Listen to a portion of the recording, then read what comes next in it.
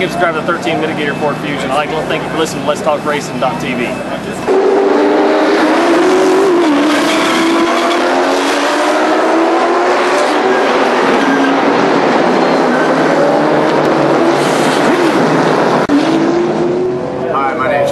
Jr., driver of the number 5 Kiker Motorsports Camry. Welcome to Let's Talk Racing TV.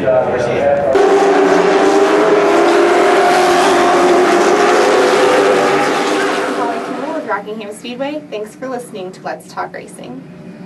I'm Timothy Peters, driver of the number 17 Toyota in the NASCAR Camp World Truck Series, and you're listening to Let's Talk Racing.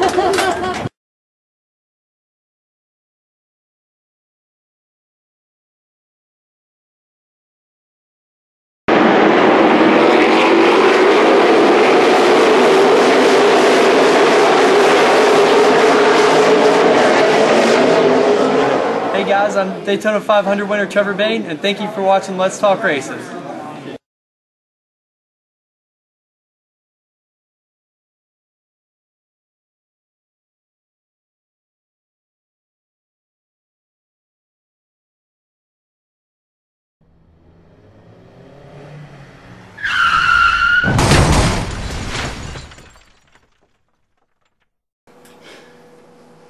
Welcome to Let's Talk Racing from Studio B, our new home. Tanner's line. Yeah, as you can, yeah. We're kind of, you see smoke rolling out, you know what the deal is. So, what are we going to talk about to start off with till we get... What else was there to talk about? Dale Jr. won Daytona. I don't want to talk about that. I'm sure everybody's talked about it. I mean, I hear all that all the time. But it was a decent race, but not what I was expecting. But you're the big racing man. Tell us. This is Mark Wertz. So tell us what you thought. I mean, all in all, is typical Daytona 500. You know, a lot of people complain about, oh, it's boring, but that's Daytona. It's never going to change. They can change the format all they want. They can change what rule they can use, bump drafts. You can't push, whatever. You know, the end result is that is the Super Bowl of racing, and everybody wants to start the year off leaving there with a top 10 finish or the win. So to win, you got to be smart early, and being smart early means boring racing for the fan. Yeah. For the teams, it's what they got to do, and you know the drama races will come, and I think the race played out well. Dale Jr. reminded me a lot of his father in that race. He really mastered the side draft and made, you know, the outside line work for him. Mm-hmm. There wasn't really many guys that could push that outside lane besides him, Denny, and what, the 16? Well, there's a fine art to where to side draft. You got to get on them and get off of them in certain parts of the track to make it work. Mm-hmm. If not, when you get on them and get off, you end up just hitting a wall. Stalling out. But, you know, there's a lot of storylines, a lot of people trying to say this was rigged or that was rigged. You tell me how you can walk through the garage area and tell the other 42 drivers or 41 drivers, hey, we're going to let Austin Dillon get the pole, or we're going to let so-and-so win. It doesn't happen. I mean, it drives me crazy. People really don't know the sport and they think that they can just make somebody win. Well, and the thing is, too... You mean you wouldn't finish second if somebody told you to? No. I mean, I've raced long enough now to where I'm going for the win. Right. I mean, who cares? But, you know, like, somewhere down the line, everybody, you know, they were trying to compare Austin to Danica, and Danica was on an upstart team last year that had no background. She still is wheeling a cup car and doing a good job of it. But Austin took over a well-established 29-car team that had, in the last 4 years, finished third in the points 3 times. He's won Daytona. He's won 27 races since he's been with RCR. That team is well established with deep background of knowledge. It doesn't surprise me that the kid did well. Oh yeah. And he's a nationwide champion, truck champion, dirt late model. And qualifies well. He does, everywhere he goes, he qualifies. And where is everybody overlooking the fact that half the guys, when he saddles up on Sunday, half the guys he's racing against have never won a nationwide title, have never won a truck title, and some have never won a nationwide race. Jimmy Johnson's won 2 nationwide races.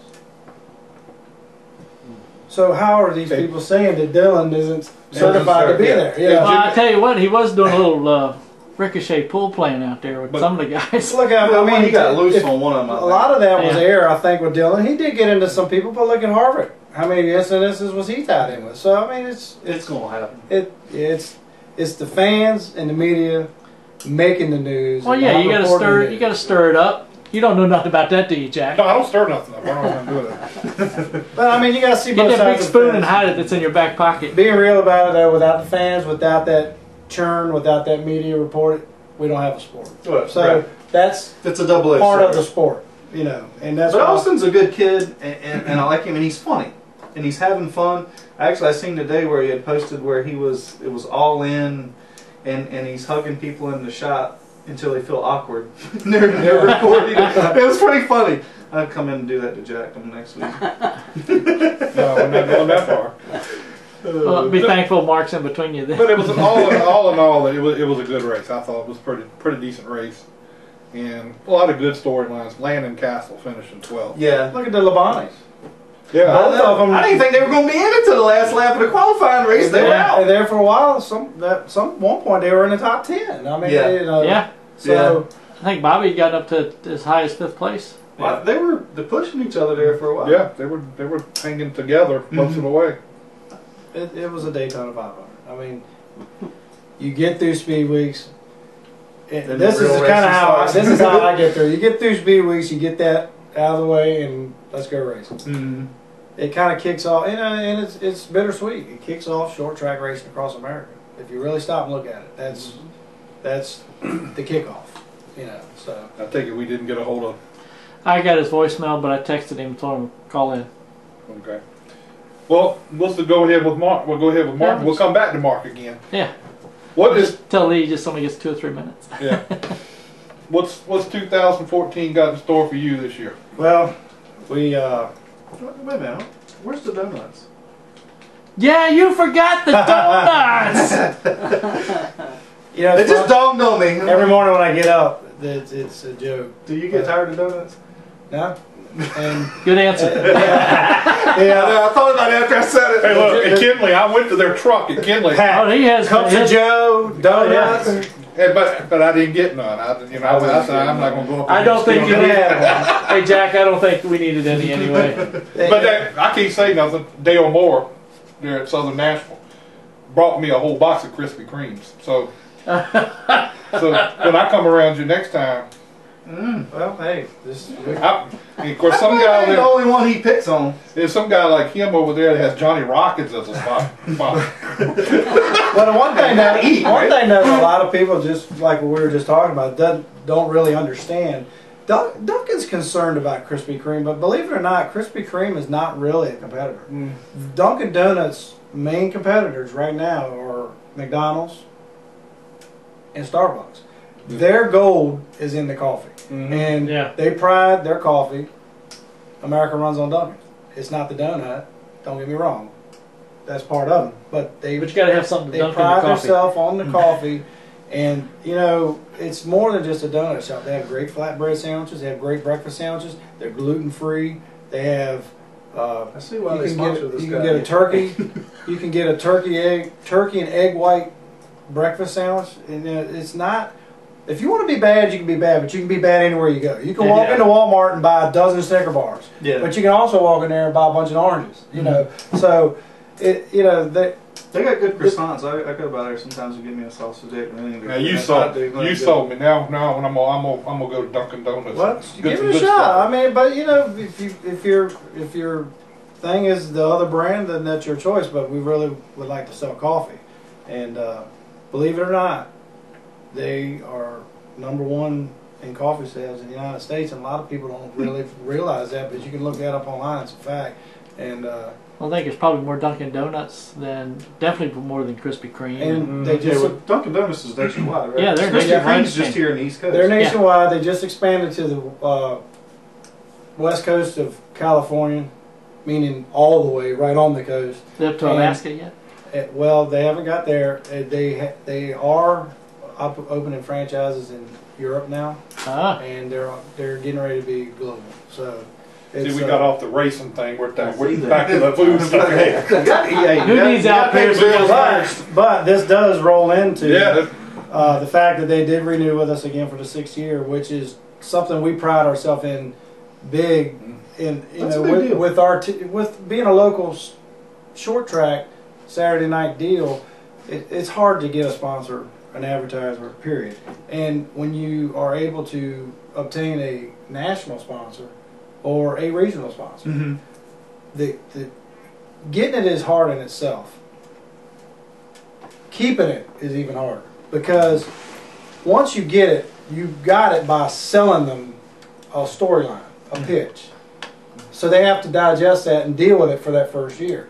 From there on, they have data to go by, and if it's not worth it, the storyline doesn't work anymore. So getting it and keeping it has been something I've really prided myself on, and I try to make myself an ambassador for them. We're doing a grand opening this Saturday, 10 to 1 at Nickerson Plaza here in Hampton, and we cover all their grand openings in Richmond.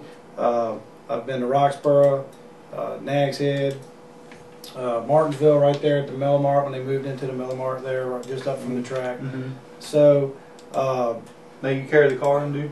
Yes. Do things? And one thing we were able to do is work in, when we traveled a certain, we got a mileage chart. If we have to travel a certain distance out of this area, they will help me with fuel and lodging if need be. But it's really been a good opportunity for us to meet more people, and it gets yourself my exposure. fan base up by doing these openings. Kids come up, and it's a good interaction for the community, and it's also helped us obtain other sponsors, because other sponsors, when they see you're affiliated with a reputable brand, it's like getting an approval rating. If they think if it's okay for these guys, then it must be all right to represent us. Yeah, and then you doing the shows also helps those smaller sponsors. And that's another thing. It's just like right here, Old Spice. If they did a car outing at Office Depot, everybody's still seeing Old Spice. Right. Also, so everything you do helps every sponsor or advertiser that's on the car. It helped us get CMIT Solutions and Taylor Waste and Superior Pond that we had, and it's helped us with the paint companies that help us, and the products. The product sponsors are as valuable as dollar sponsors, because it's money you don't have to spend. Yeah. So with Brad Penn Racing Oil helping us, and Duragloss, and even though we don't actually get dollar bills, at the beginning of the year I called Bill Bailey, who owns Duragloss. He started it himself, and now he's global. But I'll say, Bill, first thing, you never assume. You always ask. Sure. And I'll say, can I be honored to carry your name on the car again this year? And he says, absolutely. And then he'll say, what do you need? And I say, well, this is what I'd like to have. I'll give you a list, and you can take away from it what you think is excess. And within 2 days, we get a freighter truck pull up with car polishes, waxes, and cloths, and stuff. Believe it or not, cleaning up the hauler, getting ready for a show, all that stuff is stuff I don't have to run down to the local store and buy. It's still money. So it helps in the long run. It helps the team financially. So I'd rather have a bunch of small sponsors and fill the car up than not have anything. That's the thing I focused on years ago. A lot of people were going after that, what I used to call the big kill, and they were trying to get the big one sponsor. And I knew then when I was starting out that I couldn't do that. I didn't have a lot to offer. I had to work for it. So I started just trying to put small packages together. And over the years, I found that selling those small packages has been a whole lot easier than selling a big package. What you do and hope is that you sell the small package and work on growing that package. So Duncan, I can tell you, has tripled their money from day one. And that was a goal. And every year you hope it keeps going, but you know, Bayport Credit Union, when they started helping me, they've reached a ceiling. They've told me that, but they've increased a little, and that's just, you know, you don't, when you're representing somebody and you got their hat on or their shirt on or their logo on your car, you can't act like a fool, because you may be mad, and we all have times, but you may be mad and you may want to just walk down and punch somebody in the face. But when the minute you do that, the first thing that happens is all the people that you offend say, "I'm not going to Dunkin' Donuts." Right. Just because he did that. Yeah, and you're so right. And that little stuff matters. It's that thing about being their spokesperson, and that's what it all boils become down an to. ambassador for that company. All right, well, we're going to come back to you in a minute. We got another person on the line here. So remember how to do it? Joy, how you doing? Doing great, man. How about yourself? All right, this is Jack, and you got Mark Wertz and Scott Allen and Roger Brehm here tonight to talk with you. How's everything going down your neck of the woods? Man, it's going great. Every day it's waking up from this dream a little bit by little bit and getting to work here. Well, tell us a little bit. I know you got some big news coming up. Go ahead and tell us what the deal is and what you got going on. Yeah, we've been talking with Mike Peterson with Peterson Motorsports for the last, I don't know, 6-7 months, and we finally hit on something that worked, and you know, he decided to give an old guy a chance, 34 years old, so we are going to start our relationship at Mobile and head over to Salem after that, and we're hoping to have a good piece for Talladega. We got a car bringing out from Michigan. It's an old children's car that, matter of fact, Boyer won a last race in at Daytona. I guess in 2009 we're going to be bringing that car out there, and we're hoping to have some children's horsepower underneath that car and give us a chance to be extremely competitive. So we're looking forward to that one big time. So are you looking forward to doing the rest of the season in the ARCA, or is it just going to be certain races? Well, that's something we've talked about, and you know, if you ask Mike and the rest of us, we all want to do it all year long, and that's kind of what our goal is. But you know, the biggest thing is sponsorship that every driver has to go through, and we're searching for that right now to you know, make some of these things happen. But I'm pretty confident. I mean, regardless, these two cars run every single weekend, the 0 and the 06. So we've got a lot to work with right there, just with that fact. That these race cars go regardless without sponsorship. So hopefully we'll get to do a lot more. That's the plan at least. All right, now for people who don't know who you are and where you come from, give us a little background on you and where you got started in racing. Well, my 21st birthday, I'd always wanted to race. My granddad was in racing.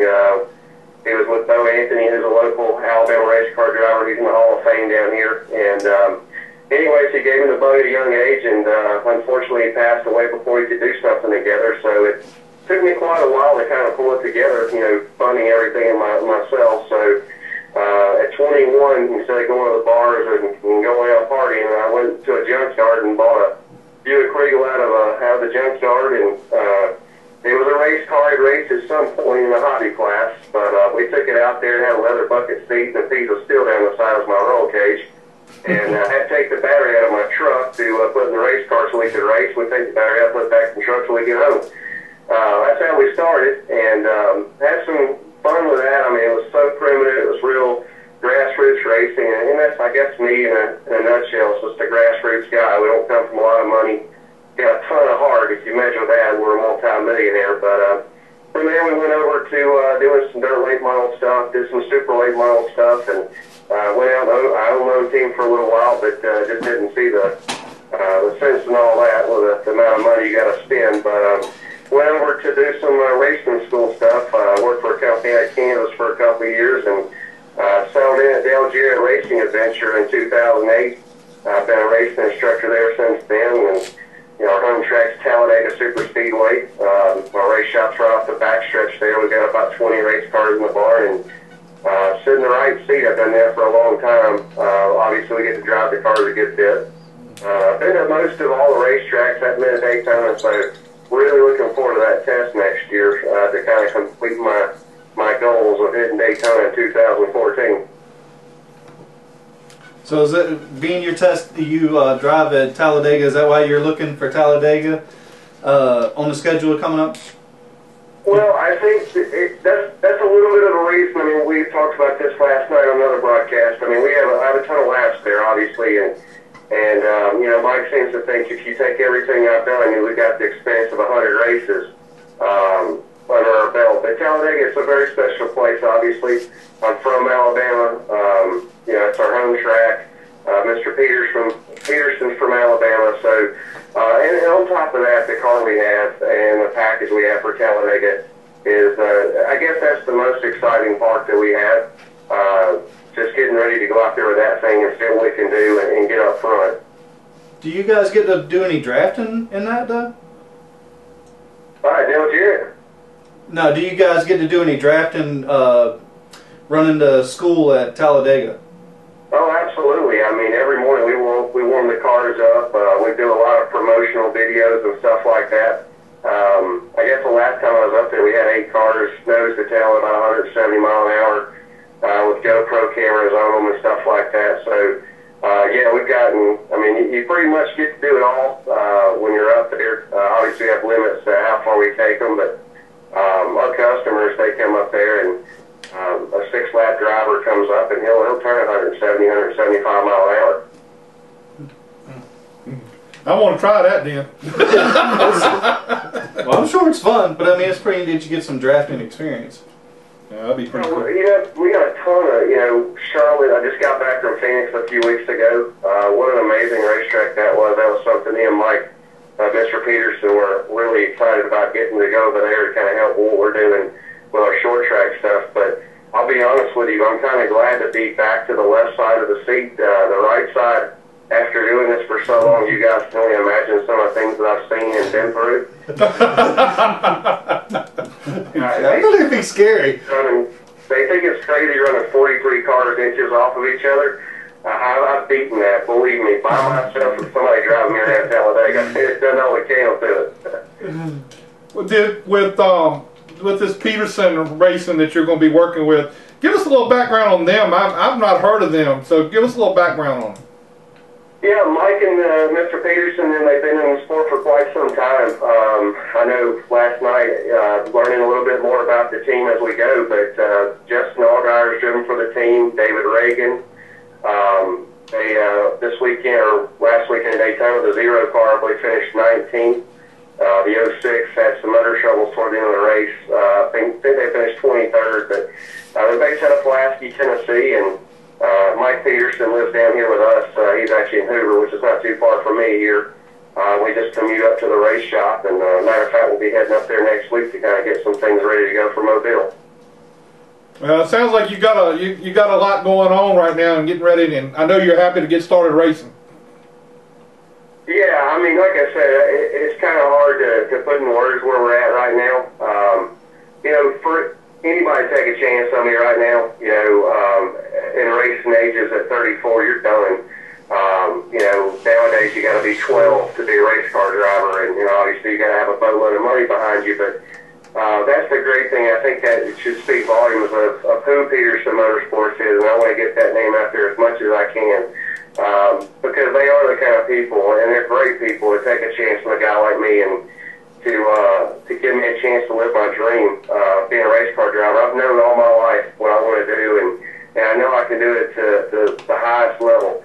It's just getting that opportunity, and I tell you what, again, special people to do that for me, and I want to thank them and do everything I can to help that program and get Peterson Motorsports out there. We're obviously not like the other ARCA teams, some of the, you know, that are kind of affiliated and stuff like that. I tell you what, you won't get a better bang for your buck with this team. So anybody out there listening, real fast, we got a deal going right now at Mobile in Salem. It's kind of a dual package sponsorship there. It's $7,000. You're on the car as the primary sponsor for Mobile, Salem. And then I'm actually going to take you and move you to an associate sponsor on the car for Talladega. Also going to throw in 4 pit passes for Mobile. That's going to be a wrapped race car and everything with your name on it. It's just kind of something I wanted to do, and Mr. Peterson allowed me to do it, throw out something that low, and to give the company more or less just to celebrate what we're doing. My first start going to be a very special day for me, and I can't wait to share it with somebody else. Well, Joey, I've been keeping up with you the last little bit, as you know, and I wish you the best. I hope everything works out real good, and you get a real good finish down there. Yeah, I thank you for having me on, and just look for us, 006 car in the ARCA series, and Peterson Motorsports. Thank y'all very much. All right, man. Well, we'll talk to you later. Yes, sir. All right, man. Bye. Kick him to the curb today, huh? Well, we got Mark sitting here, and we got started with him. I figured it'd be a good idea to keep going. All right, we asked you about 2014 and what you got going on. Are you going to be running just completely at Langley, or are you going to be venturing out to other places? Or I think 2014, considering I'm going to be 45 years old tomorrow, and that's not old. No. We're not washed up. So, I hate to say it. I'm older than that. I was challenging for regional NASCAR titles at his age. So I mean, I know he's an ARCA car, but I'm not going to fall into we're getting old and washed up. So, anyways, I just want to get that straight. You're not buying that. I'm not buying that because I still feel like a 12-year-old. But anyways, Hey, you got Morgan Shepherd still out there. What the heck? there you go. And he's older than me. And you. We're slated to possibly. This could be the busiest season I've had ever. And, this is going back compared to the years when I was running dirt. We ran Friday night at Dixieland, Saturday night at Southampton, and Sunday at Saluda. Had 2 cars, ran 3 nights. And that, but we've partnered up with Amy Wells Racing in a modified, and have gone through this car extensively and really have a nice piece, and have Junior Keene over at Keene's Performance in Smithfield build us a really nice wow of a motor. And our late model programs kind of take, we've kind of took a shot in the arm. We've got our engine, new breath of life in our engine program. We've got on a different shock program, and it started showing there towards the end of the year at Kenley. And when we had Danny Edwards Jr. driving the car for us, we were of 8 Langley cars down there. We ended up racing and being the fastest one there, and competitive. And I'm looking forward to this year at Langley with some upgraded equipment, and we're moved into a new shop. My car owner Raymond Robinson bought Horsepower Solutions on With Creek Road. And we've turned that 80 by 120 building into our new race shop, and it's like a little bit of rejuvenation, and we're excited, and we're going to take the late model, and the weekends we don't run the late model, we're going to run the modified, and we've got 8 races slated with the modified, and we're going to run the Hamlin Short Track Showdown. We may be in Kenley in 2 weeks, and South Boston in 3. And start the year off at Langley, and hit Motor Mile and a couple races. You're gonna hit them all for the. Well, fortunately, I mean, we have the backing, and I have a car owner who is who loves racing, and I can't take credit for anything I'm doing other than just the hours we work and the time we spend on the cars. But if it wasn't for his efforts and his love for the sport, and his desire to not be worried about his bank account going in downwards, we're fortunate to race, and I know it won't last forever. So we're enjoying it. And he just turned 80 Monday, and he's a trooper. He just loves racing, and his wife passed away last year this time, and without the old cars at the shop that he works on and the race team, he wouldn't be doing a whole lot. So we're like his second breath of life and family, and it's just been a great partnership. And he bought the team out. I owned the team, and in 2004, ironically, or 2002, we had great equipment. I couldn't afford to race. The sport had turned to where you had to have good engines, you had to have good shocks, you had to buy practice tires, and it wasn't like it was when we started in my 1974 Torino. And Kevin Recca bought us out. I drove for Recca Motorsports. We won 2 NASCAR titles, And then he got burned out on racing and was focusing more on retiring, and we were done. And then the colonel stepped up and said, you know, we were already working out of his shop, and he said, we'll just keep the cars here. And I was like, what are you talking about? And he said, I'm just going to buy the team and keep everything going the way it is. And for that, I've been fortunate and blessed, and we're here today still racing. That's good. Excuse me. So you're going to do the Martinsville, big race at Martinsville? I've raced a lot at Martinsville, and I've been in the race and made the race and run good. And I love that track, but it stresses me out. The whole procedure of worrying about making the race and worrying about rain when you're down there on a $5,000 weekend with tires and hotel bills and crew pit passes and food, knowing if it rains out, that's it probably for this year. And as far as that race, it's after you've done it a couple times, you've done it, and I've gotten to the mindset where for a race like that, if I'm not just a dominant car where I race every week, I don't need to be there, because I don't need to go to races anymore to just say I'm racing or I did that. Now, if I start the year off here and we're just kind of like informed like we were from 2003 through 2008, and we may consider it, because then you feel like you got a good shot. And late model is the face of late model racing has changed a lot too. There's a lot of teams that we're competing against on a weekly basis that have cup technology down at our level. Oh yeah. And I've done everything I could to keep my fingers dug into what little bit I can get, and I think that's helped me stay competitive. We had quite a few good runs last year. It's just when it comes to races like Martinsville, it's just you gotta know the best of everybody. Yeah, and you gotta know when you go there that I can lose this race car. Meaning I can.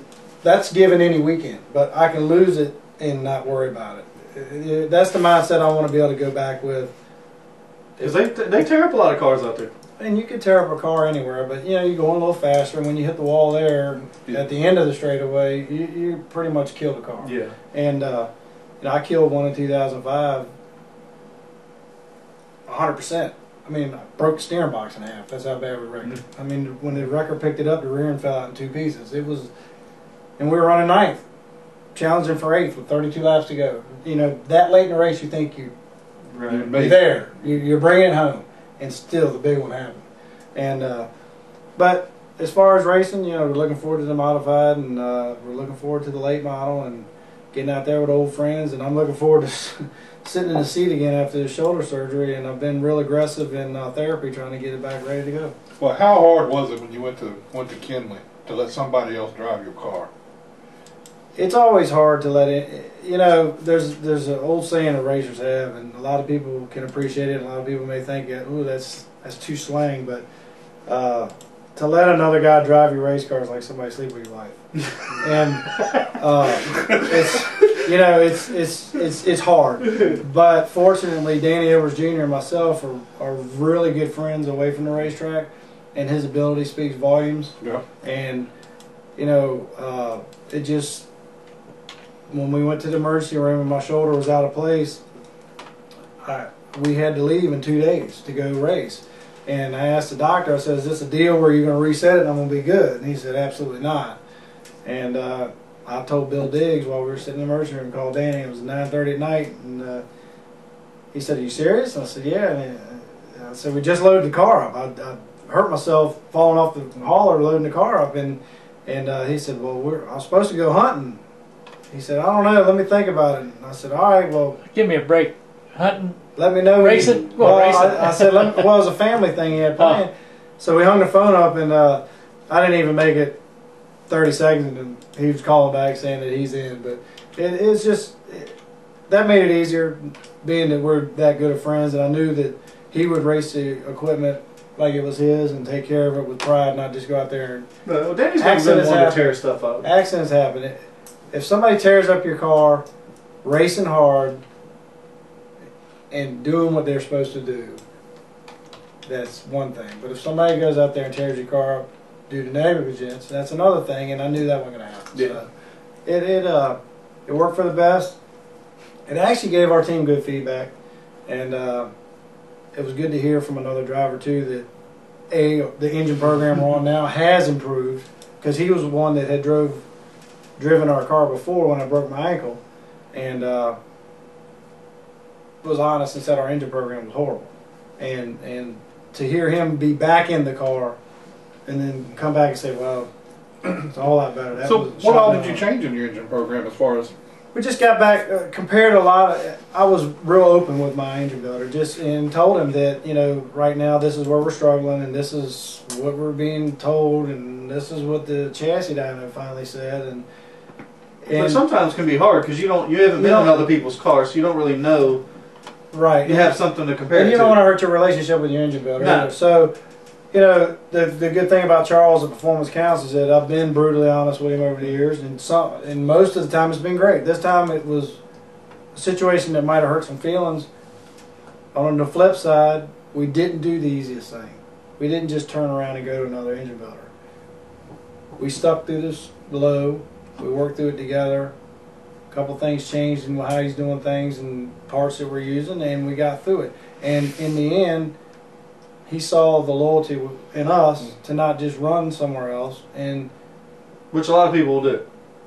A lot of people do. Jump ship. They're ready to go. Yeah. When anybody can leave you when it's bad, and takes a team to stick together when it's. And I commend you for that, because I'm somebody that's very loyal. I'm not just because somebody else says, hey, we can do this or do that. Well, see, the flip side now, though, is the reward, A, is a better program, and B, somebody that's willing to work harder for us because of the loyalty we gave back, you know.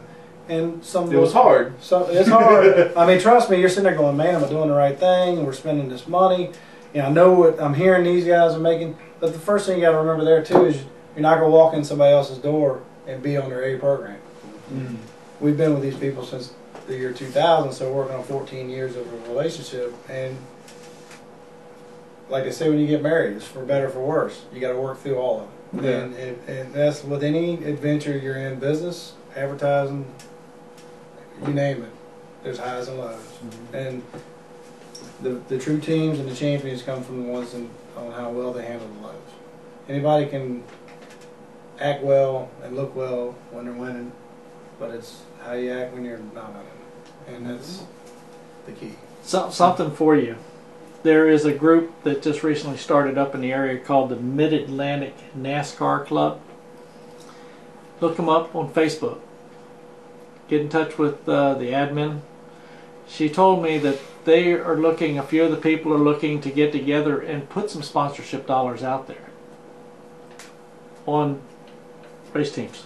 So, but that's definitely something to look forward to. And What's I'll that, tell you, He's talking real racing. but I'll tell you this, I'd also encourage some of these sponsors not to be afraid to go down to the lower levels, because the top guys will do the best we can and appreciate it, but the lower guys, you can't make it to the top unless somebody helps you get there.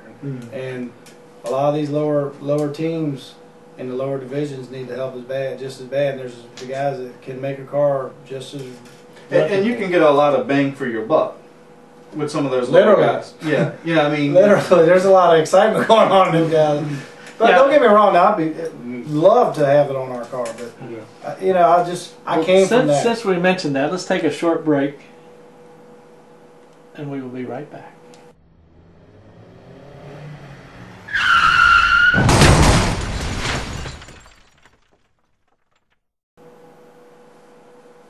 Real short break. I was confused there. I forgot to turn it so you could see it. Would you like to see it again? No. Yeah, we can do that. It's not hard.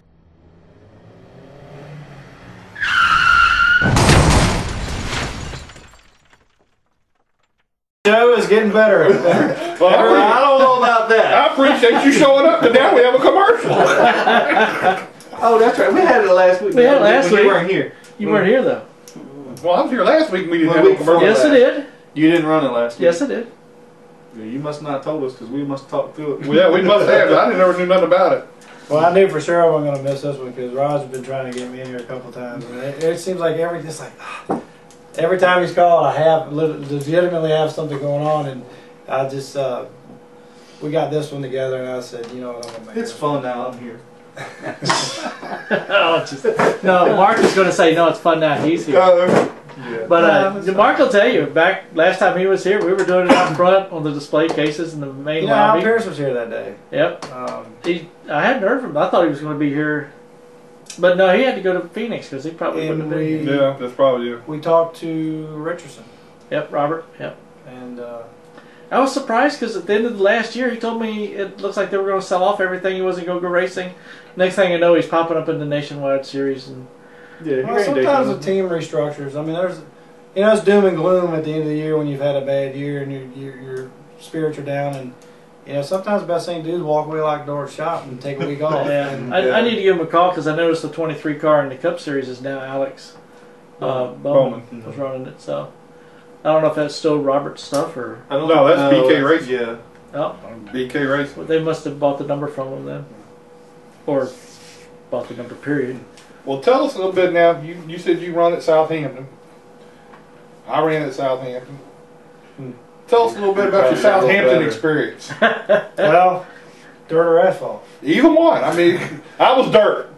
Well, the dirt races I ran in, I'll tell you this is a good story on being cheap. This is where sometimes it doesn't pay out to be cheap. We went there one night and took our Dixieland car, and there was already a number 14 there. And we had qualified, and he out-qualified me, and they told me, you got to change your number. And I was like, I'm not changing my number. I'm there on with a 1977 Chevrolet pickup truck with rust holes. You can see the road going by. The trailer barely made it there. Wheel bearings smoking, pulling in the parking lot. I'm like, I don't have the money. I wanted to take this money to get up. I didn't buy a roll of duct tape. I outran the guy. He actually ended up finishing 12th or 13th. I finished 3rd, and they scored him 3rd because he was number 14, and I refused to change my number. And they said it was him, not me. And from that day on, I said, you know what? I just learned a lesson. And it made a difference. You ain't gonna win. It made a difference of $300. And I was hot. So that's a true story. And that's pretty good. But in '97 now, we showed back up with our asphalt car and won opening night and went on a tear. We won 14 of 17 races and I won the championship. And then drove Donnie Harris's late model and the big, what they call it back then? It was the yeah. But anyways, they took a picture of us all lined up down the front straightaway.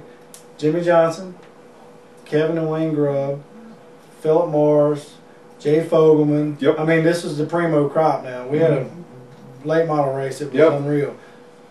Jimmy Johnson was there in the Hendrick Chevrolet late model. And he didn't run very many races before they moved him right along. But got my opportunity. We ran 9th in that race. I was driving for Donnie Harris. And then we came back in '02 with a modified, won Rookie of the Year then. And I was done. It was had the car, had the equipment, but didn't have the money to keep racing, and that's when the wheels started turning with my car owner. And I gotta say this: I've had one guy that stick with me since high school. It's another area where I've been fortunate to save money is get your car painted.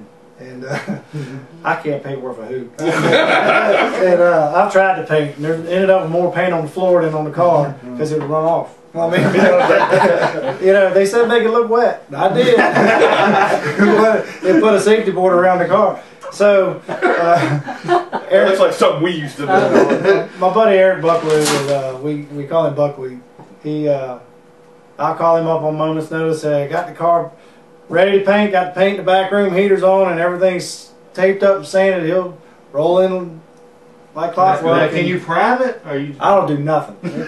Look, if I can't You just stick it tape it on, up? if I can't stick it on, weld it on, rivet it on, I'm not doing it. I can't paint. That's all there is. I've tried. You ain't by yourself. I've told you. When I paint and you move the car, it looks like a crime scene. You know how you roll chalk around? This is where the car was. But anyway, Eric's he's a top-of-the-notch painter, and he's actually been part of what's kept our cars looking like show cars. And so Yeah, your stuff always looks good, and you're always posting something about Dunkin' Donuts on Facebook. Always Jack paints with aerosol can. Yeah, I can swing an aerosol can. I did a few of that. Yeah.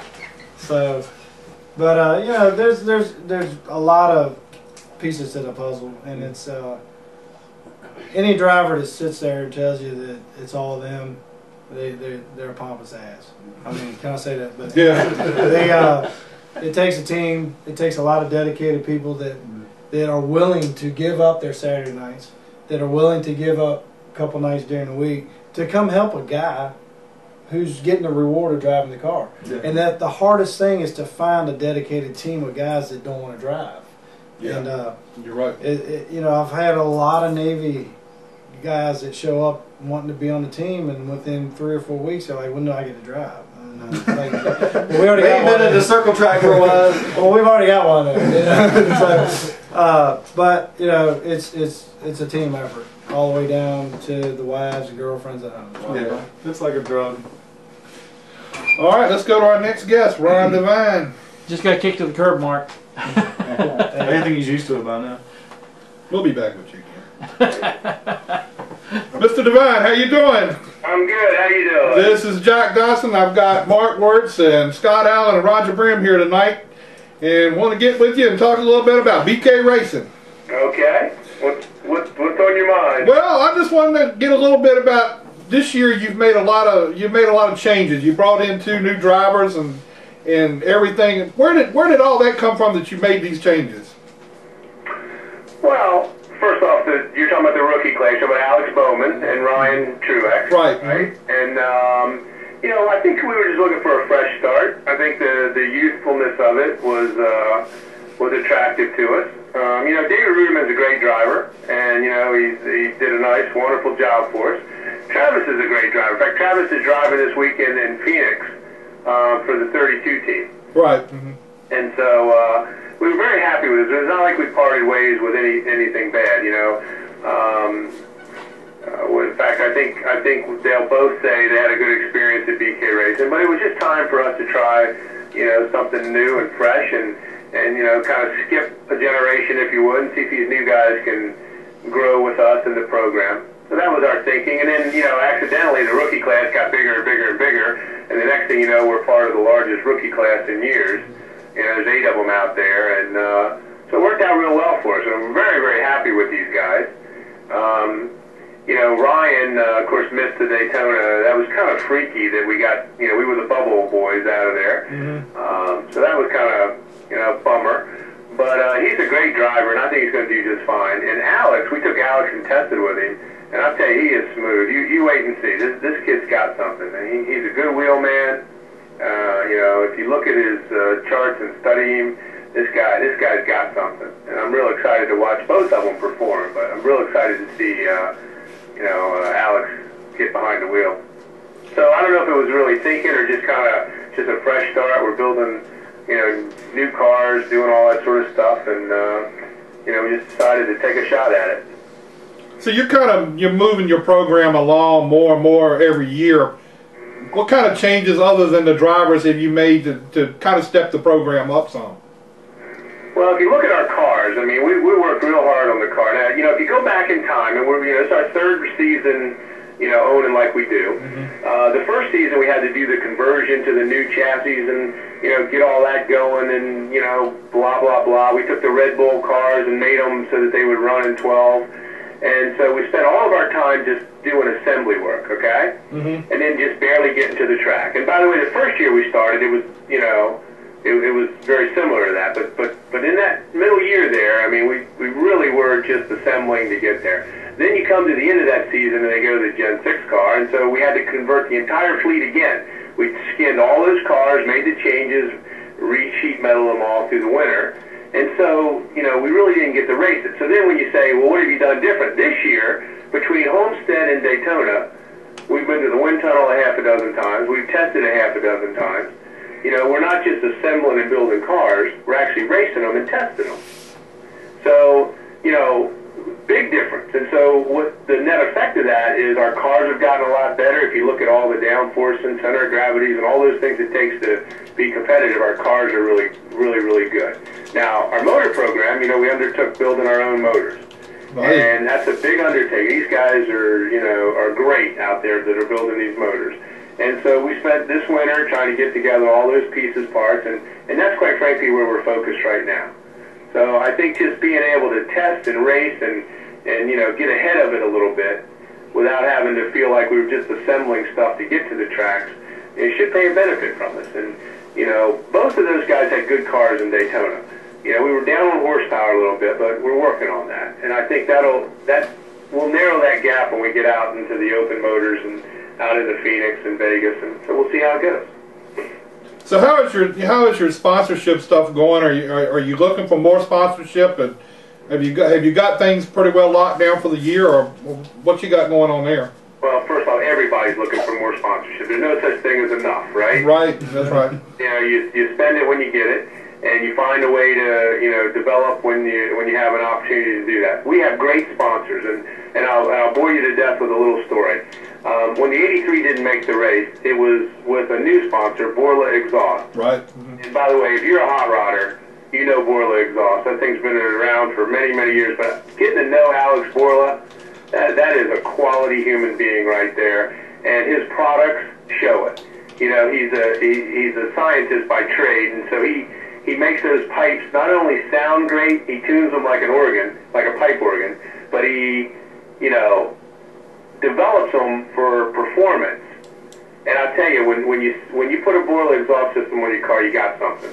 And so we were very excited to have a relationship with him. When he didn't make the race, I had to go to Dr. Pepper, who's also a great sponsor of ours, and say, you know, hey, what do you think of this? It took him 2 seconds. Kelton Graham said, take us off and put the Borla exhaust on there. He's brand new with us. We wanted to be part of the family. And I tell you, you know, we took those stickers on Dr. Pepper and shrunk them down, chewed up a really, really beautiful race car, and wrapped it with the Borla exhaust wrap. Turned the 83 into the 23. You know, put Alex in the uniform, and away they went.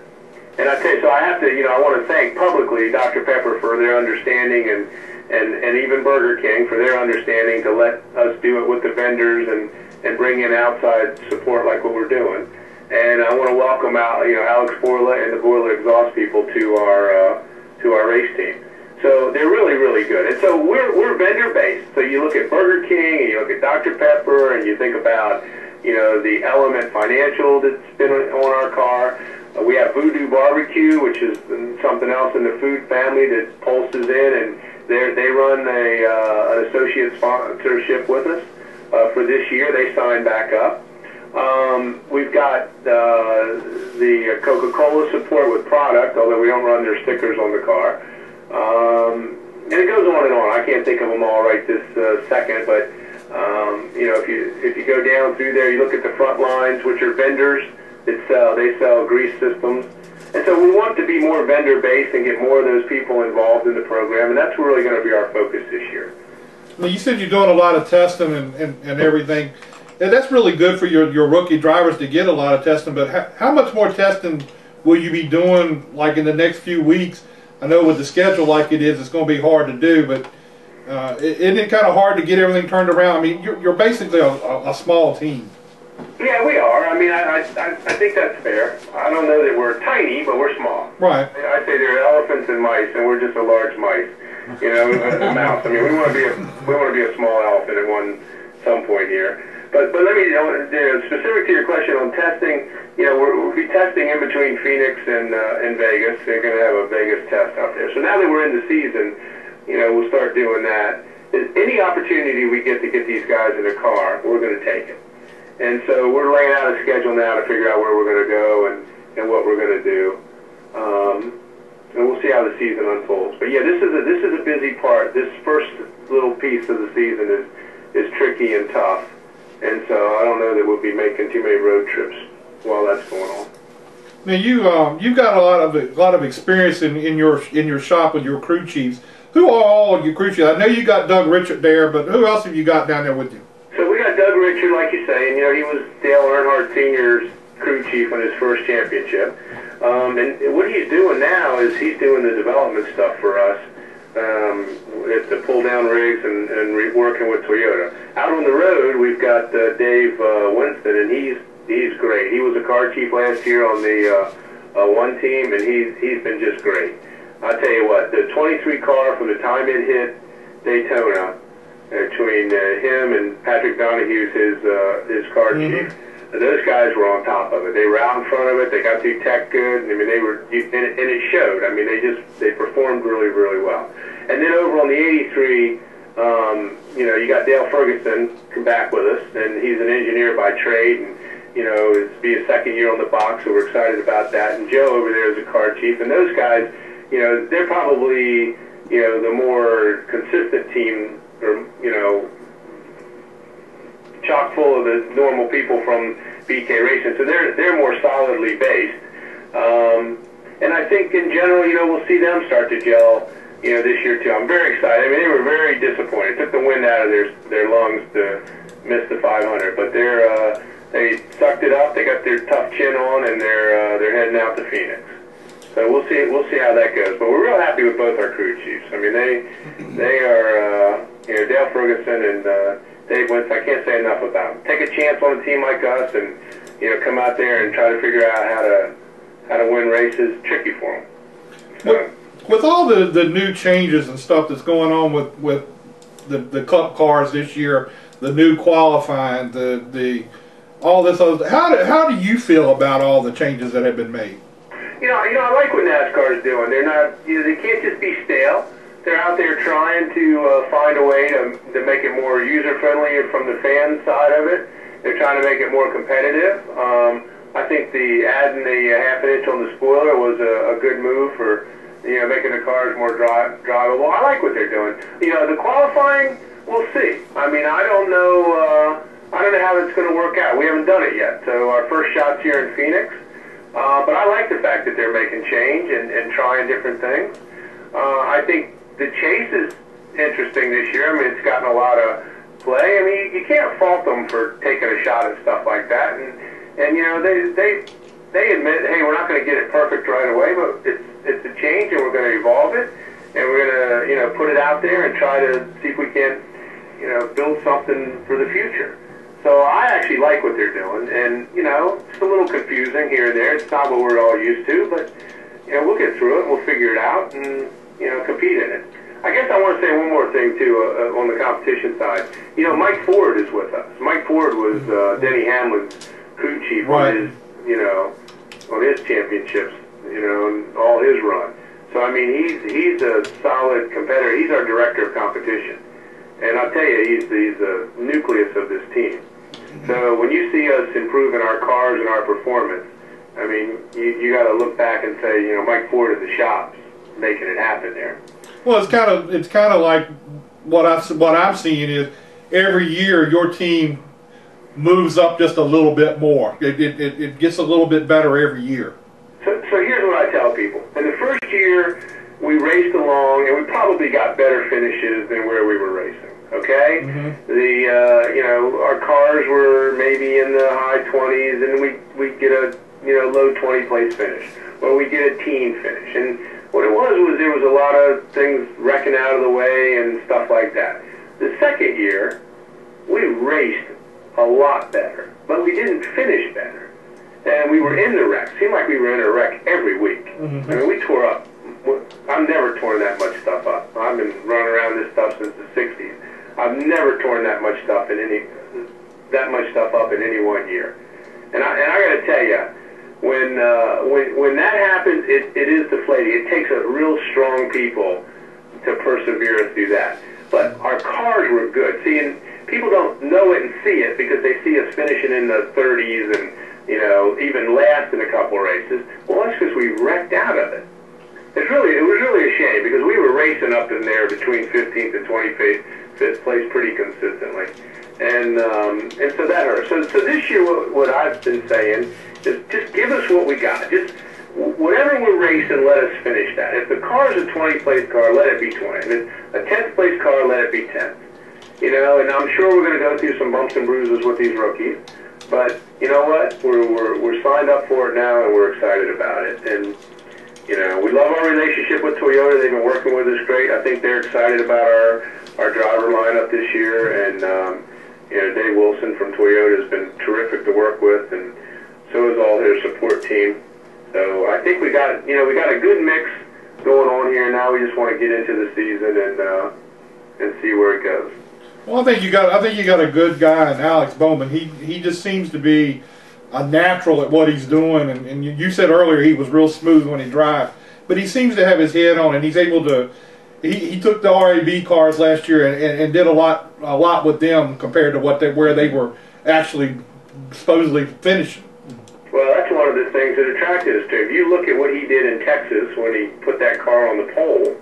I mean, you know, I'm sure they had a good car that day. I got it. But let me tell you something. That kid is smooth, and he's a good wheel man. I'm very, very, very excited to have Alex as part of our program. And, you know, a lot of people talk about people buying rides and all that sort of stuff. We're all sure we want sponsorship, but we didn't require either one of those guys to bring anything to the table. We hired them because we think they're great racers. And that's what we're trying to do, is build a race team here. So, this may be a question you may not want to answer, or may not have a good answer for. But how did you work it out with Richard Petty Motorsports to get Ryan Truex over there for y'all for this year?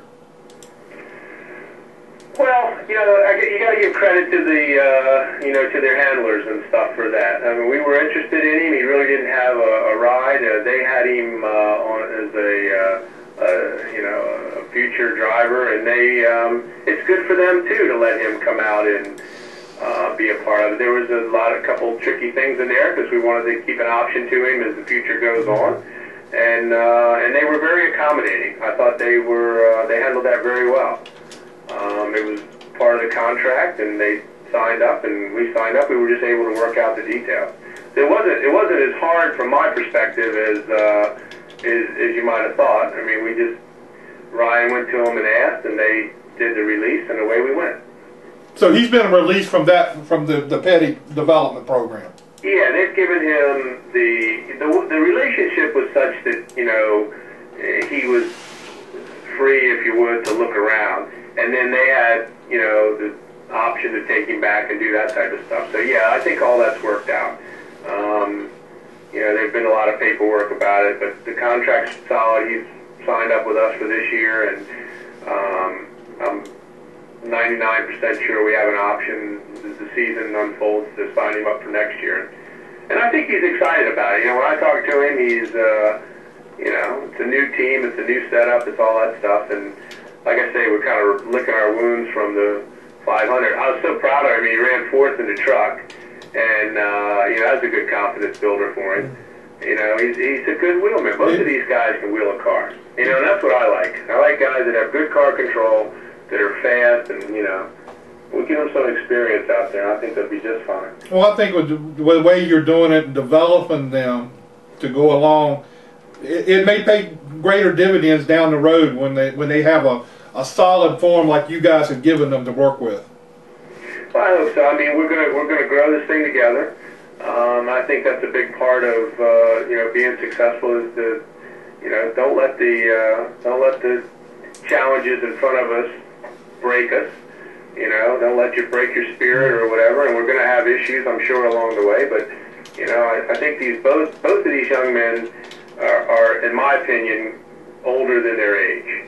They conduct themselves much better than, you know, their age. When you see them and work with them, if you didn't know how old they were and you had to guess, you'd guess a number higher than what they are. You know, they're both 20 years old. So, you know, when you see them like that, you think they're super young and immature, but they're not. They're very mature for their age, and they're both very, very good seasoned drivers as far as, you know, car control and the things that we look at.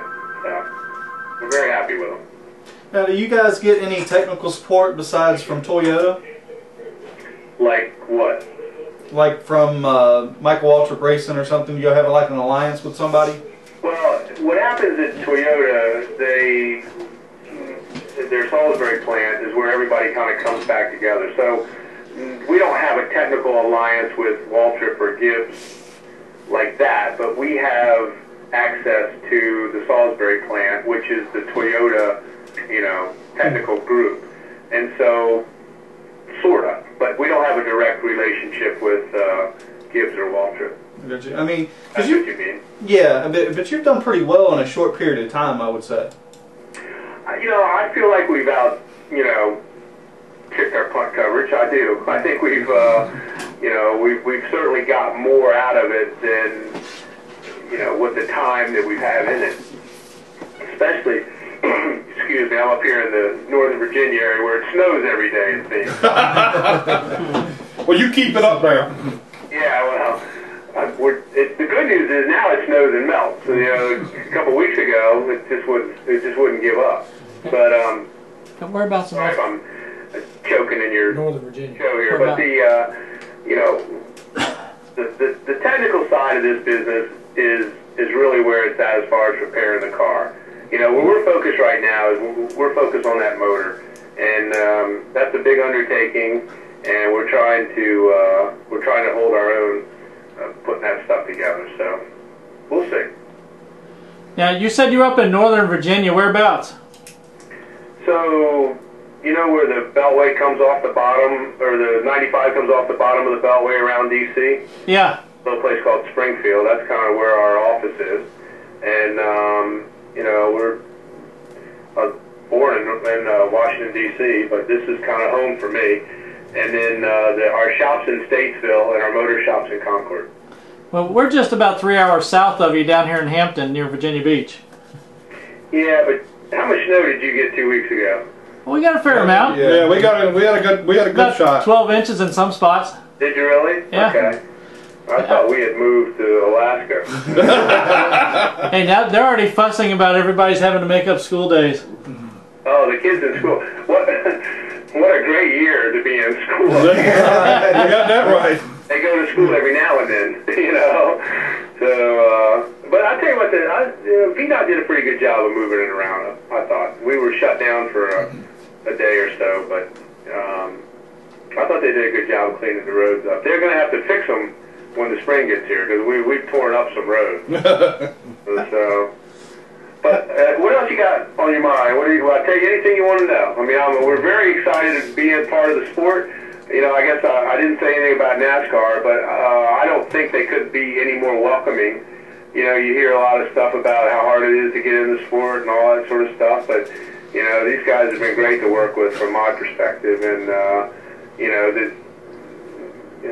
guiding us through the minefield, so to speak, and they have a good way about them, and, we're trying to fit in with them and be a part of the show, and be competitive out there. I'm a competitive guy. I got to be honest with you. This is not my idea of where we should be and where we want to be. And at the same time, I have so much respect for the competition that I know how hard it's going to be to break into it. And so we're trying to come up with a competitive approach to it, so we can make a difference out there. And you know how that success breeds, and I'll tell you, if you want some competition, this is the place to be. These guys are good. So we respect them. We're not afraid of them, but we do respect them.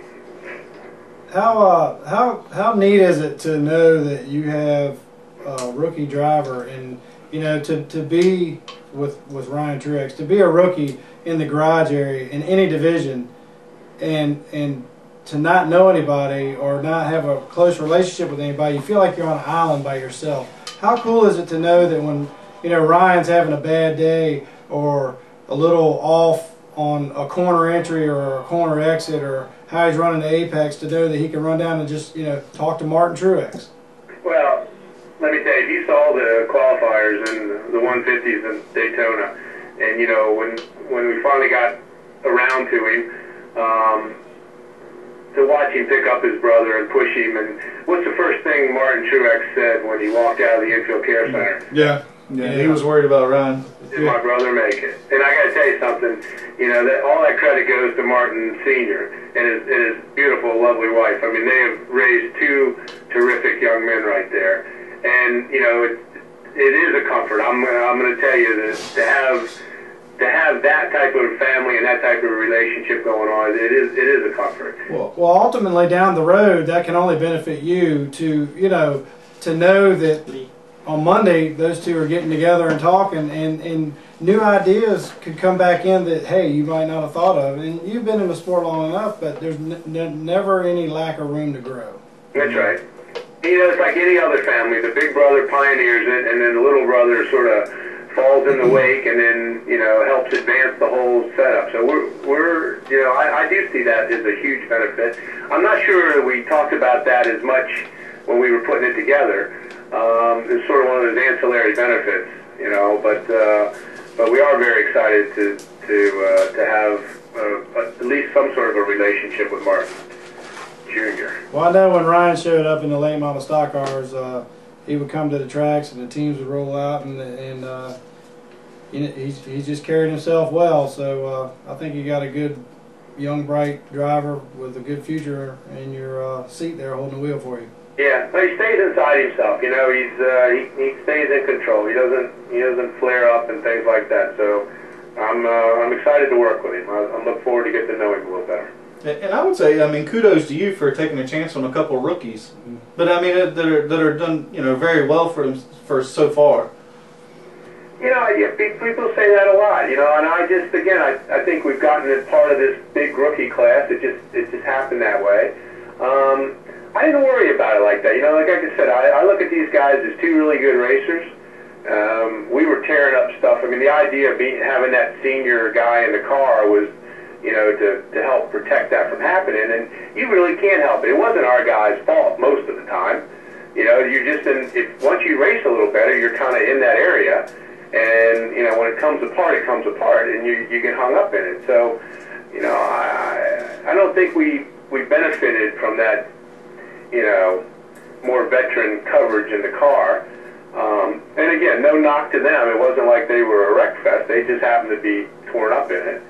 You know, sometimes you're just lucky. With Danica a bunch, and you know, we're good TV coverage, but we tore up a lot of sheet metal. One of the things too to look at, you know, the positive side to having this big rookie class is, in my mind, it makes the value in the stock go up for a potential sponsor next year for the guy that wins the rookie of the year now, as opposed to when you win it with two other drivers, you know, to compete against. So right. If you can get your guys up there, and then, hey, you know, it just opens the floodgates for you.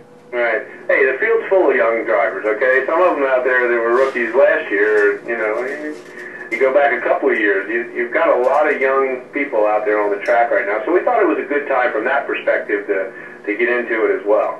You know, they say a changing of the guard. I don't know about that. These veterans are, you know, they're pretty good about getting around out there. So I don't know if they're changing the guard or not, but you're certainly seeing the youth start to join. And I think that's good for our sport. You know, we need to have the youth out there. We need to have the younger generation start to take to it. And hopefully these guys will have a nice following. I mean, I know they both have, you know, tens of thousands of followers on their Twitter's accounts and things like that. Stuff that you know, we don't really do. I don't know, are you guys tweeting and Facebooking and all that? Yeah. Oh yeah. Who doesn't? We do it. You know, BK Racing does it. I refuse to tweet. So you know, somebody corrupted my thing and sent out about 60 tweets a couple weeks ago. I had to go around and undo it all. But I want my first tweet to be sitting in victory lane, see picture. Okay? There you go. I like that idea. You gonna pull a Dale Jr.? You know, I may be an old man before it happens, but we'll see. Now we'll have to see if we can run into you at Martinsville then. We'll be there. That's an interesting race last year. I don't think there was a car that came out of that track wasn't all dented up. So you got to go to the late model race. There you go.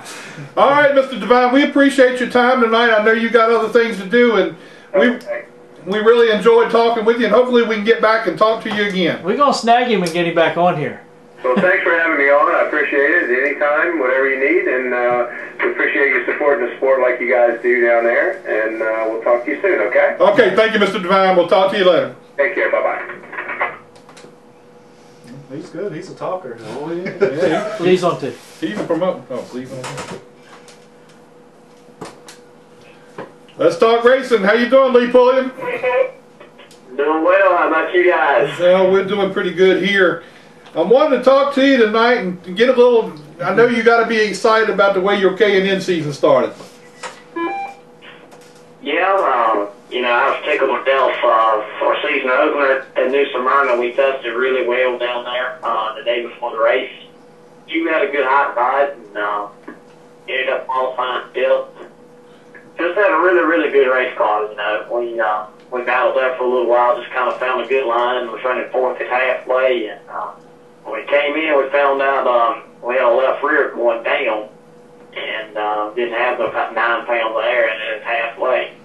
And the officials wouldn't let us change it without going to the rear. So Goss was thinking pretty quick, and it appeared that we didn't really want to sacrifice all those positions. So he put about 32 pounds of air in it, and luckily enough, we stayed green most of the second half until we had that caution with just a few to go. But, you know, we still were able to battle there for the lead for a little while, and then the car finally got too low on air, started hitting the racetrack, and just had to kind of hold on at the end.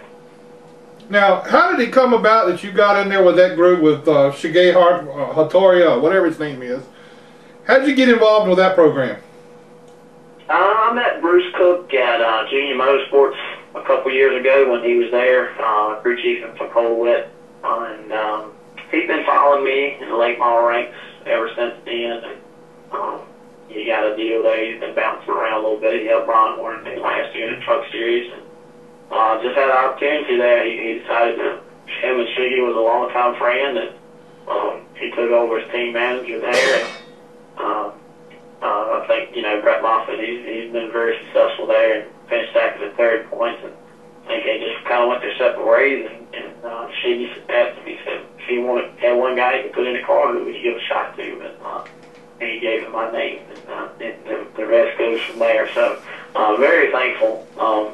They're working really, really hard to get a shot at doing anything like this, and for him to pick me out of everybody that's available now, that means a lot to me. Now you got you got Randy Goss as your crew chief and everything. I know that's a good thing to have that kind of experience around you moving up. Yeah, it's huge. Randy Goss, you know, he's been phenomenal in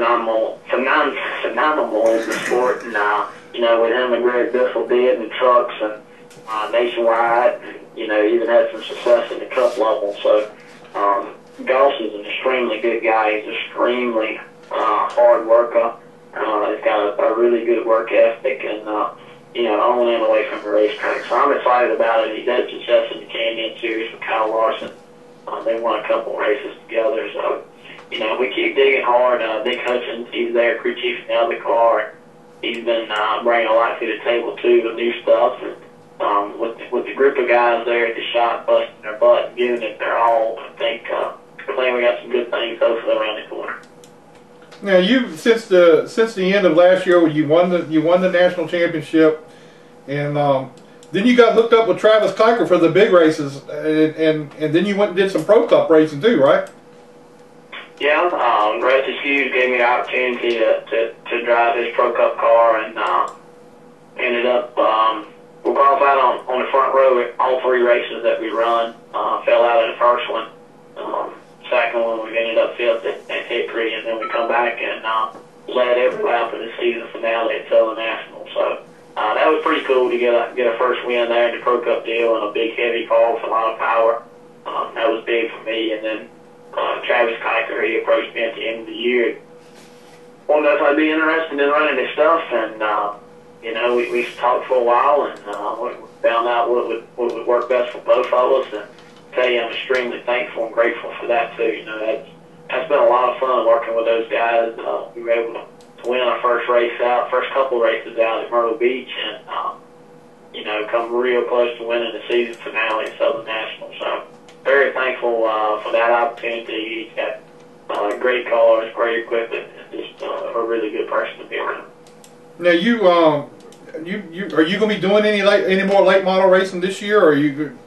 I know earlier I was talking to you, or you were working on some cars then. Yeah, I finished up both my customers' cars, Garrett Bunch and GR Waldrop are going to be running out of the shop this year, and they're going to run late model stock. And I'm still driving for Travis, and trying to finish that car up right now. And all three of us are going to Southern National this weekend and give it a shot. So I haven't had a chance to test or anything. I took both of those guys to the track, but you know, I think we got a good baseline we can go on, and hopefully all three of us can have a really good run. So is this a full schedule for you in the K&N series? Yeah, we're running a full schedule K&N, and then just running off weekends with the late model stock car. So those guys are very adamant about me staying in my late model car just to keep getting seat time, keep putting laps under my belt, and you know, they want to be a part of that too. So I think Bruce Cook and some of those guys, they come to some of the late model races with us, and you know, just Hattori wants to be a part of everything. Running the K&N car this year, this is Mark Wertz. Running the K&N car this year, do you feel that you'll run the late model here some ahead of time to try possibly get some laps logged for, you know, an opportunity to better your ride in the K&N car? That's a good possibility. You know, we haven't really sat down and discussed exactly what we're going to do. One of the biggest deals for me, you know, like all the short tracks don't really seem to bother me very much.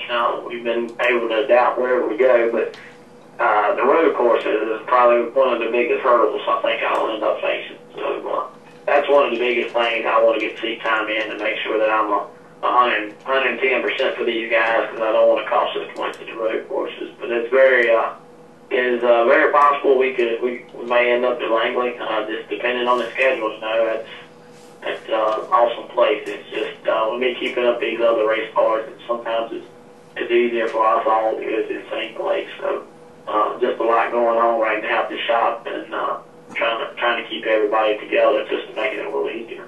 I think with a driver being as on mark as yourself, going to the road course, requiring somebody hitting their marks accurately every lap, you're definitely going to be one of the ones I think if anybody can learn, you're going to be able to do it.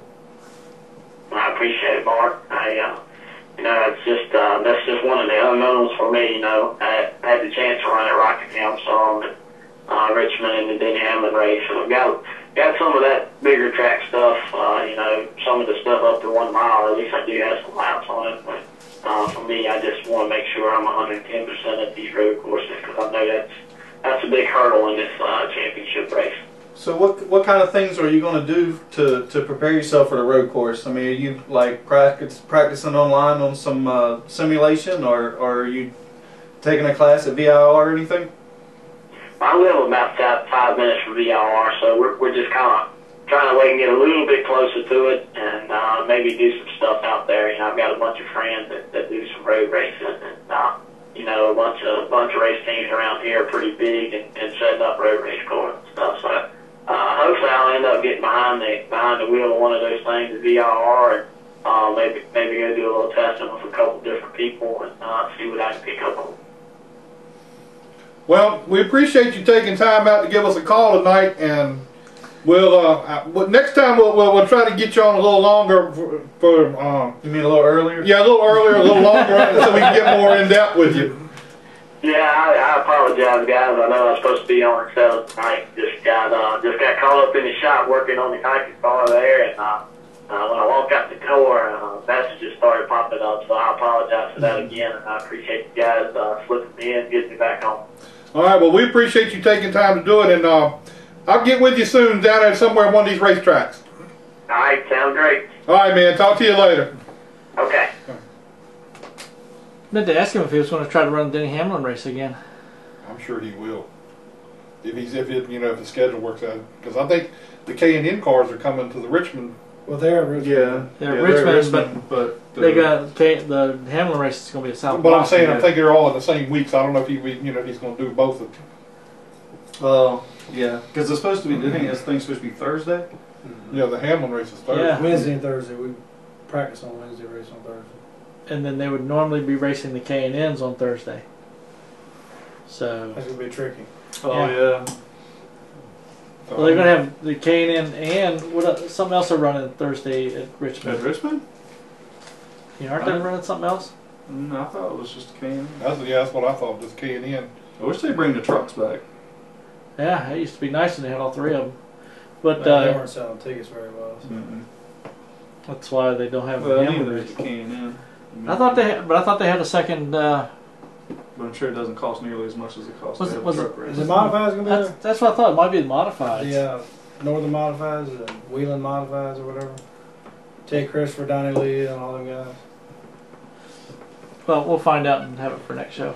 You going to go out and visit Martinsville for the Martinsville race? We may. Depends on how the season goes. I'm struggling here. I'm not going there. If we're running well, we'll go. Right now, our focus is what's at hand, and just upping your program. Well, it's like everybody's saying. The new NASCAR spec motor's coming by June, July. What are you going to do? Why are you going to spend money on a new program? Well, if you wait till June, July to get a program going, you're behind the eight ball. And unfortunately, in the sport we're doing, you got to race for right now. And if the rules change next week, then we'll deal with that next week. But right now, you think they would change the rules in the middle of the season? You think the I think they would make you enforce it?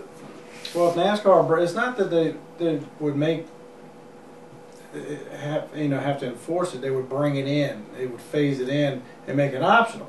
The problem is, as soon as somebody gets one, and it's beating everybody, it's no longer optional. Right. Yeah, everybody be hopping on. So everybody be on that train. It's like here.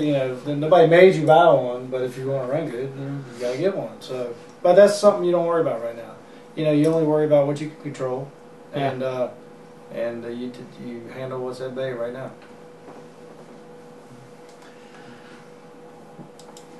What did you think of everybody we had on the show tonight? It was a great show. I like Mr. Devine. I talked to him a couple times today, and he was. Yeah. He's really cool. When he called in, and when we were talking to Joey, it was getting all the information on you guys. Oh. So who was it that did that a few months ago?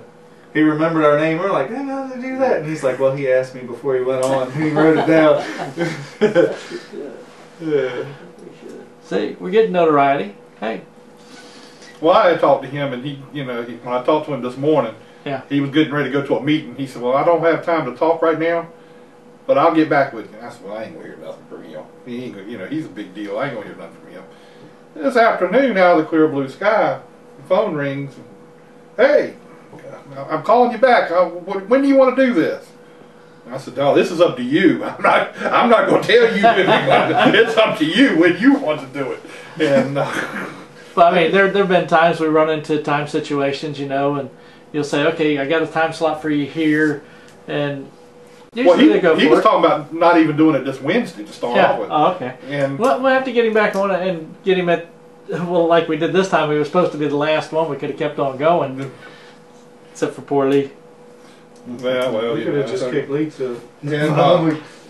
You got any sponsors, anything you want to thank? Well, you got the last. We're going to let you have the last word. Well, obviously we want to keep America running on Dunkin'. Dunkin' Donuts, Taylor Waste Disposal, Durgloss, CMIT Solutions, Bayport Credit Union, Bel Air 55, and my team. It's couldn't do without any of them. How many guys you got on your team? We have 5, and it's grown over the years from just guys that were helping to family. So. We got together for a team cookout Sunday for the rain delay, and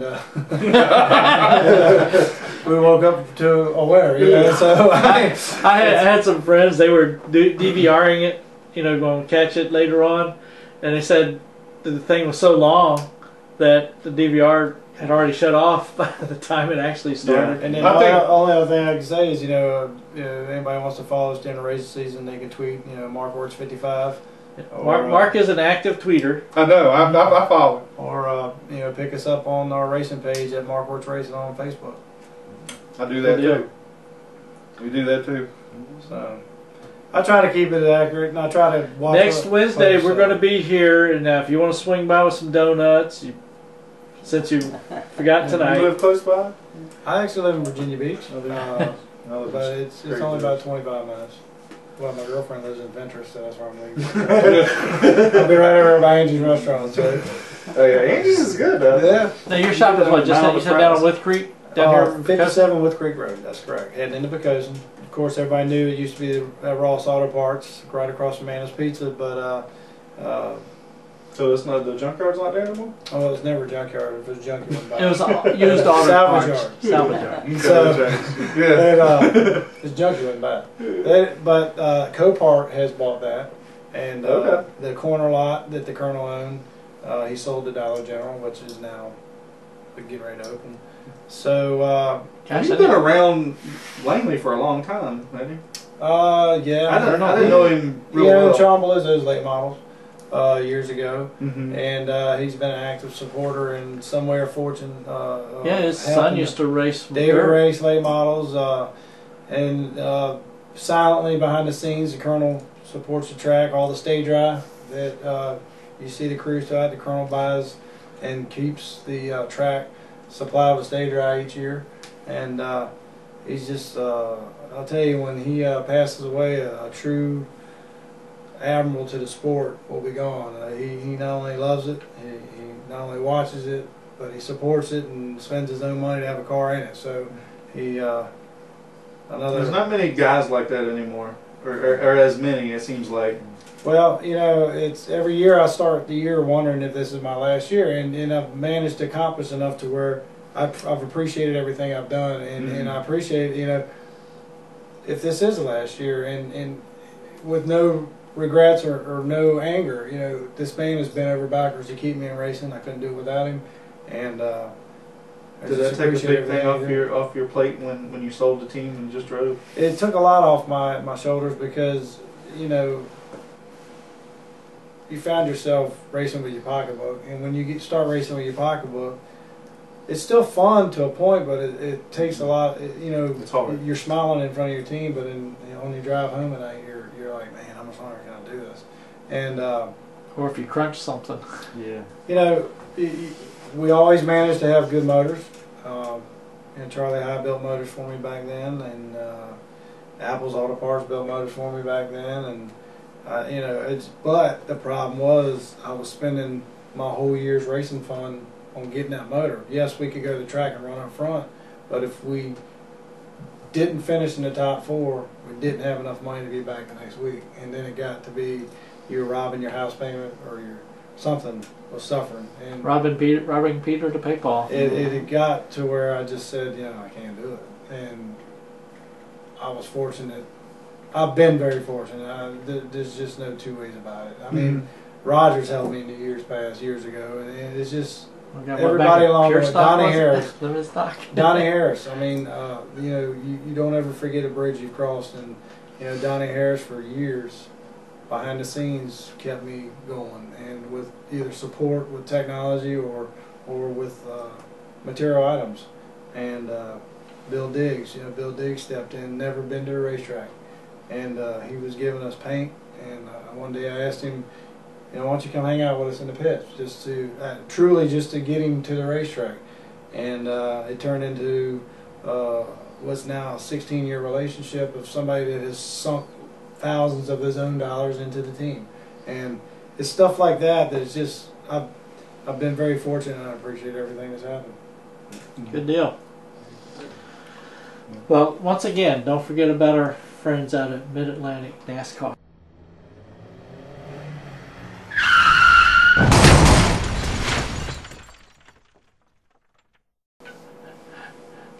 So, everybody enjoyed it, had a good time.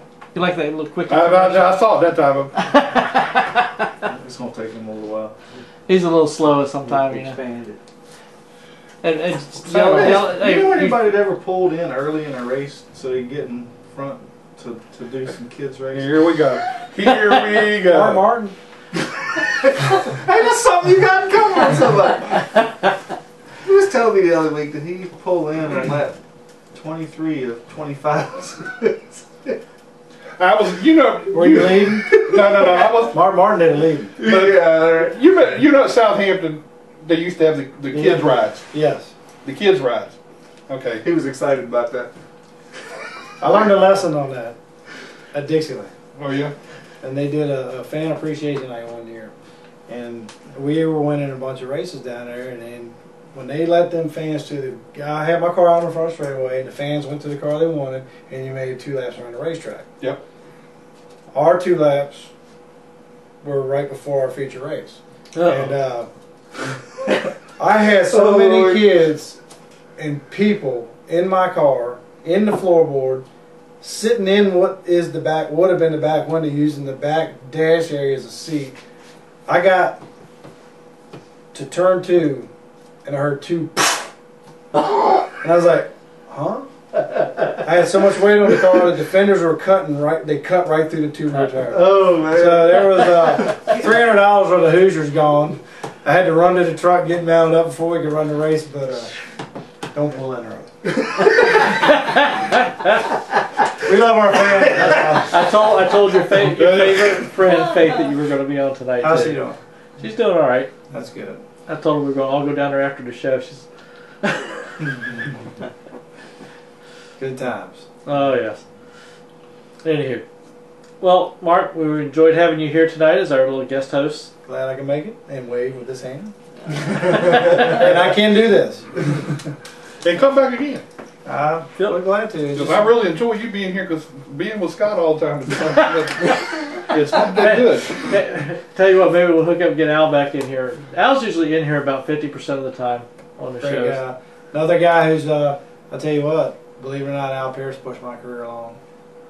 Al Pierce actually was responsible for getting me in the Infield Media Center at Daytona and being part of a press conference with it was me, Justin Labonte, Clint Boyer, Jim Hunter, and Ted Christopher, and those memories you can't buy.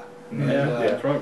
I'm on the stage in Daytona with the backdrop, with a microphone, talking to the world, and Al Pierce was responsible for that. So that's pretty cool. Al's done a lot for my career too. Now you're doing it all again, talking to the world.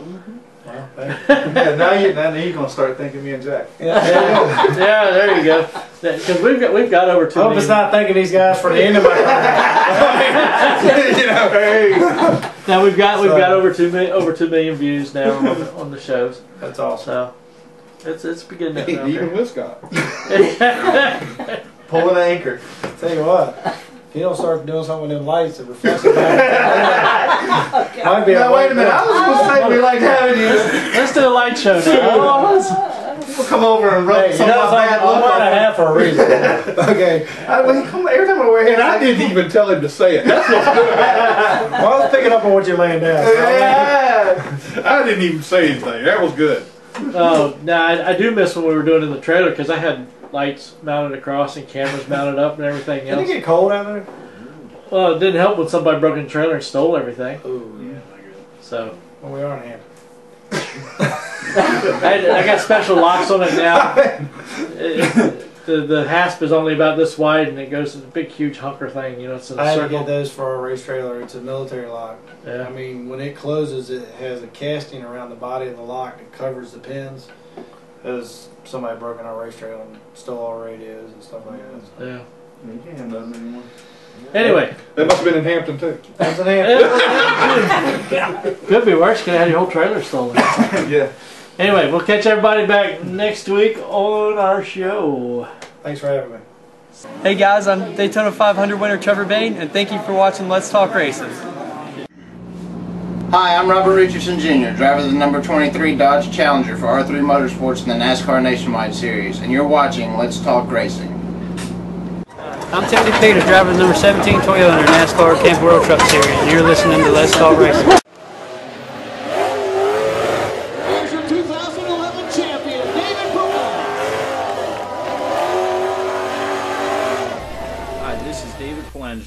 33 NASCAR late model, 2011 Old Dominion Speedway track champion. Thank you for watching Let's Talk Racing TV. I'm Sam Hunt, drive the 42 car on the thing Let's Talk Racing. Hi, my name is Natalie Sather. I drive the 94 K&N Lady Eagle safety wear, Butler built seats, bell helmets, hooker harness seat belts, number 90.